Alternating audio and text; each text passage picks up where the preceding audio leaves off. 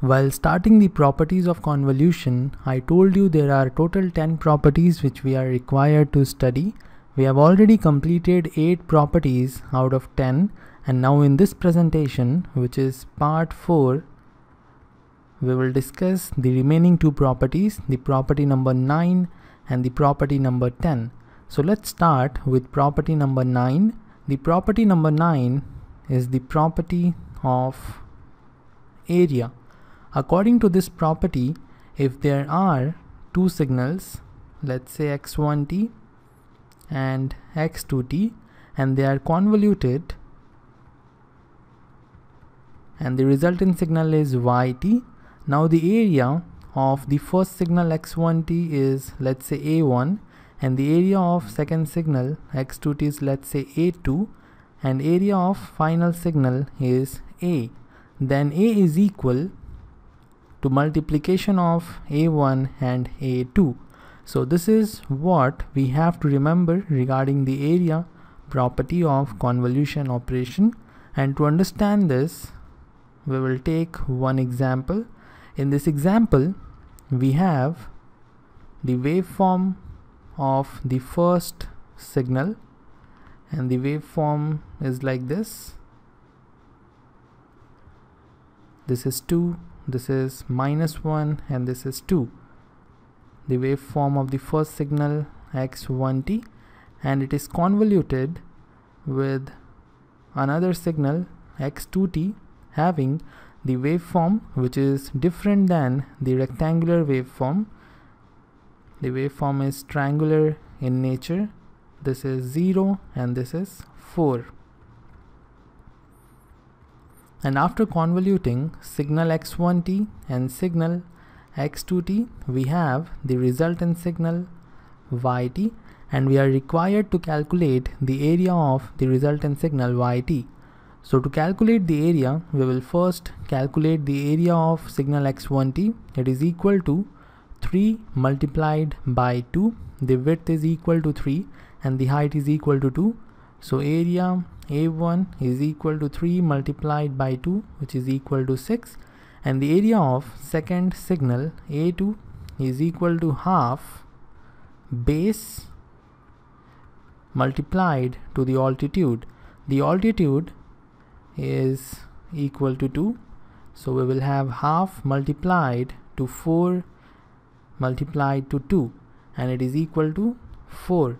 Now we know from the property of area, the total area of the resultant signal is equal to the total area of the first signal multiplied to the total area of the second signal.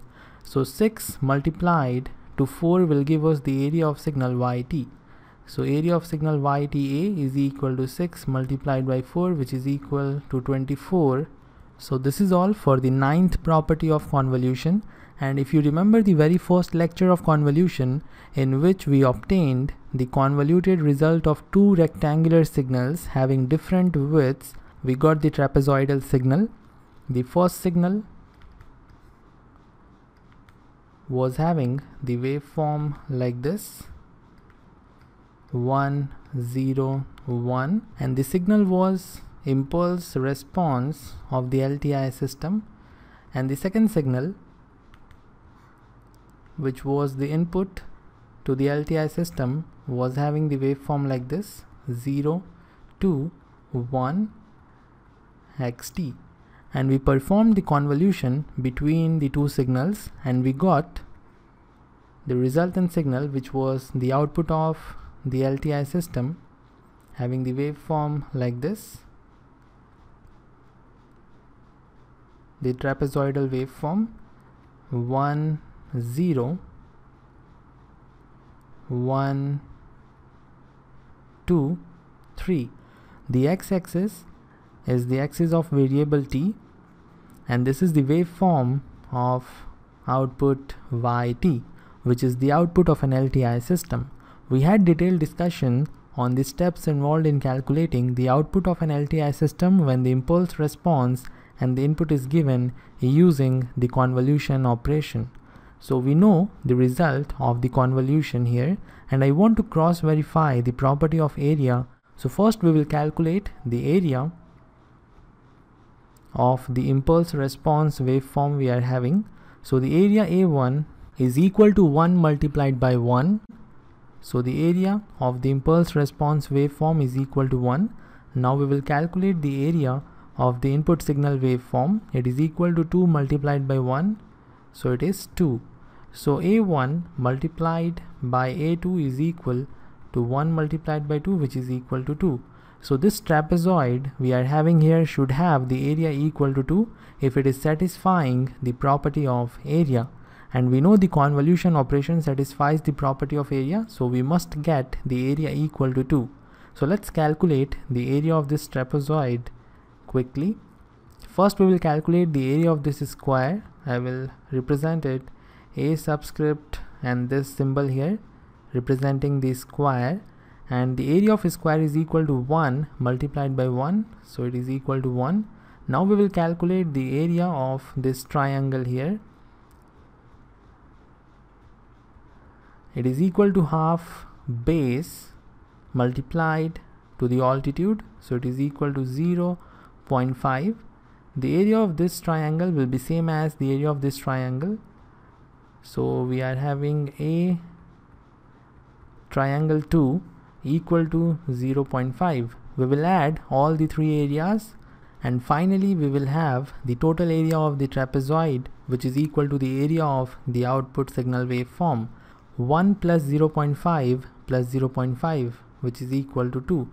So you can see our calculation is satisfying the area property of the convolution. This means we have performed the convolution without any mistake. So this is all for the property of area. Now we will move to the 10th property, which is the property of duration or extension. 10th property, the property of duration or extension. After understanding this property, you can see we can verify this result using this property also. According to this property, if we have one signal x1t and the non-zero value of signal x1t is between this range, t less than equal to t2 but greater than equal to t1, and there is another signal x2t having the non-zero value between t4 and t3. And now we are interested in convoluting x1t and x2t, and after performing the convolution, let's say we have yt. So the non-zero value of signal yt will be in the range t2 plus t4. T should be less than equal to t2 plus t4, and t should be greater than equal to t1 plus t3. t1 plus t3. So this is all about the duration or extension property of convolution. Now we will verify this property using the result we are having here. You can see the non-zero value range of signal ht is from 0 to 1. This is t1 and this is t2. Signal xt is non-zero between 0 and 2. So this is t3 and t4. So according to the duration or extension property, the resultant signal after performing the convolution should be non-zero between t1 plus t3, that is 0 plus 0 equal to 0, and t2 plus t4, that is 1 plus 2 equal to 3. So you can see it is satisfying the property of duration or extension. So try to practice more problems, and if you face any difficulty, you may ask in the comment section.